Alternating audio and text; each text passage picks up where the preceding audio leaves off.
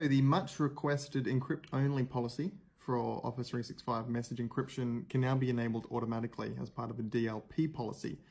The encrypt-only policy is useful because it encrypts the message and prevents it from being intercepted or scanned by other mail systems. And to read the messages, recipients need to sign in via a Microsoft account or a Google account or a Yahoo or an Office 365 account. And if they don't have any of those accounts, then they can request a one-time password to access and read the email.